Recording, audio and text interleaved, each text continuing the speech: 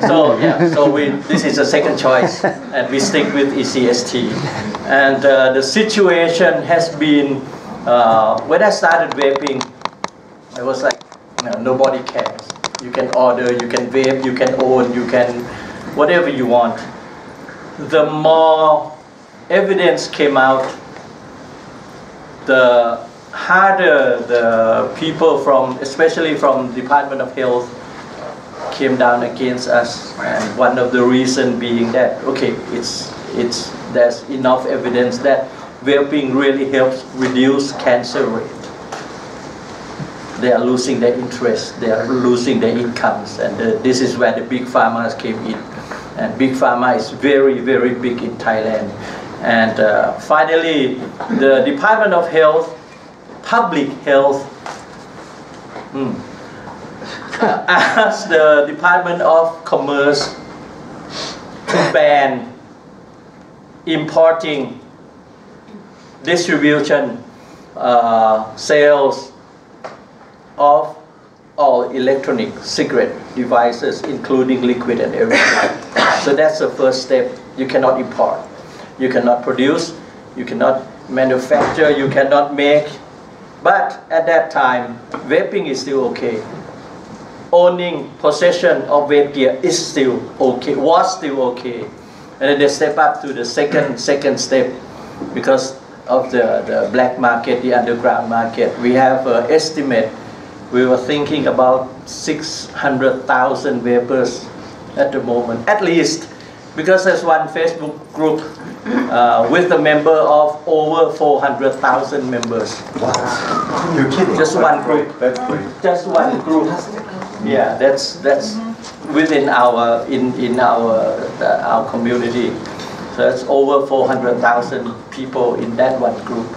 And so we estimated we have more vapers than that. There are other people who does not want to be in any kind of group, so they stick to themselves. So right now in Thailand, it's regional thingy. In certain places, yes, you can vape, you can whatever. In other places, the police will come down, arrest, and send you to jail with maximum jail time of 10 years for owning this. 10 years. Plus a sign of 100,000 baht, which is equivalent to 100,000 baht. Oh God. Yeah, that's a lot. It's a lot of money. Yeah. It's about 30 something baht per euro. So this is for possession. Just for possession. Now, we're not talking about manufacturing or importing, which the fine and is more severe. This is just for owning amount. Recently, a couple from Middle East or something got arrested for owning just a small, small mods and whatnot. Both of them are over 70 years old. They got arrested when sent to jail for a couple nights, like 2 nights, 3 days or something like that. So this is becoming really serious. And one funny thing, which it's funny in a way. Vaping is not a crime in Thailand.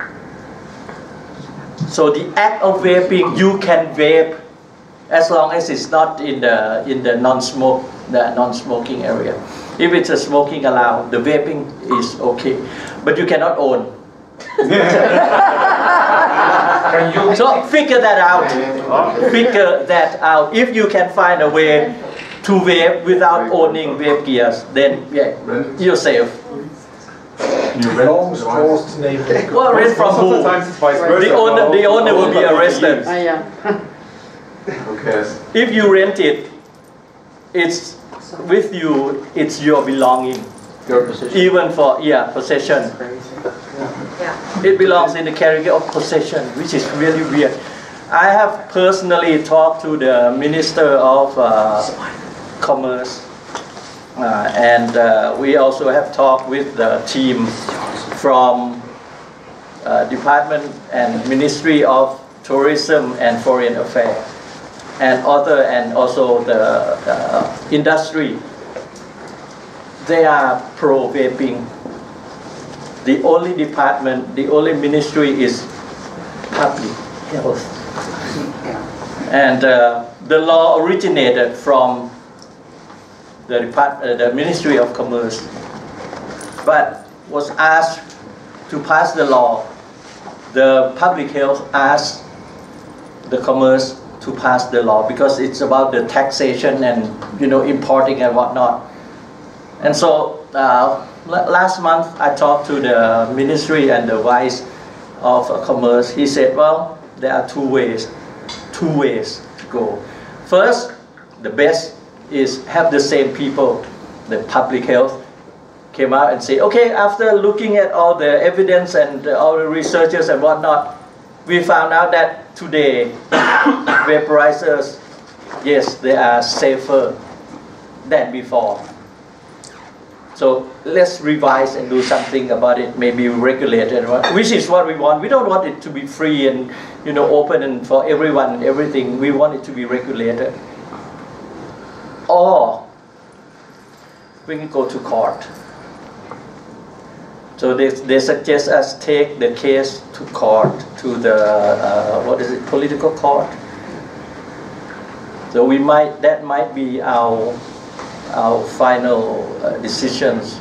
We have to really discuss between our group, and we don't want it to end that way. It's very difficult to take the government to court. Yeah, they are the government, and especially the Thai government. Nowadays, it's not it's what do you call it? Totalitarian? It's the military rules. So yeah, there's another way which is highly unlikely is the Prime Minister himself came up and said, just legalize the thing. He could say that, he just legalize the damn thing. I don't want any more problem and questions and all these hassles. Just do something about it. It will be done. But very slim chance because he got a lot of other bigger issues to be concerned about. So that's the situation in Thailand right now. I'm not saying that I've been traveling all the time. I have lots of friends traveling, going in and out of major airports all over the country. You probably have heard, people got arrested and got confiscated, but that only happened for 2 days. The police department of that area, that district, asked the port authority at Don Mueang Airport. Is it also applying to tourists? Yeah, for everyone, but only happened for 2 days. So now they are not checking anymore? No, that was December last year. That happened for 2 days, confiscated everything for 2 days.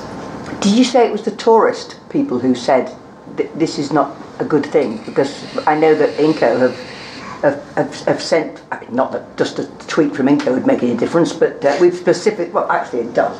Yeah. We specifically said things like, got the handle of the right, tourist and even there's like dozens of ambassadors going directly to see the chief of police, say, can you be more lenient for the tourists?